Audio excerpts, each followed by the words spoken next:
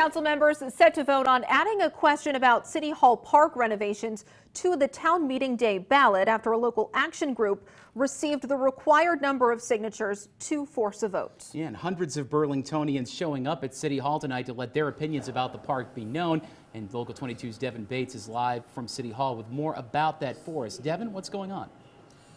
Yeah, Mike, this public comment section lasted over 2 hours here this evening at City Hall. There were roughly 60 people that took to the microphone, most of them to give their thoughts on those park renovations. Now, many of them were with the group Keep the Park Green, the group responsible for forcing this city council vote. While their main concern was making sure the trees currently in the park aren't cut down for this project, we also heard concerns from people feeling that the democratic process isn't being followed in a way that gives the community a chance to voice their input. On the other hand, there were plenty of people that felt residents have had that chance and thought the wording of the question proposed by Keep the Park Green would confuse voters and guide them towards voting in favor of their question. This process has not been transparent.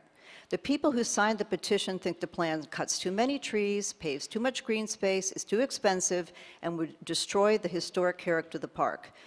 Most people sitting here, have been a part of that process. I've seen that process since 2012. While I have not been a part of it, I've had many opportunities to be and have seen it in the public. And now, as we said, the city council meeting still going on behind the doors here, and so we will try to bring any updates we have for you once that finally does go to a vote. But again, due to that public comment session, they are still in there hashing it out right now. So live from City Hall, Devin Bates, Local 44 News.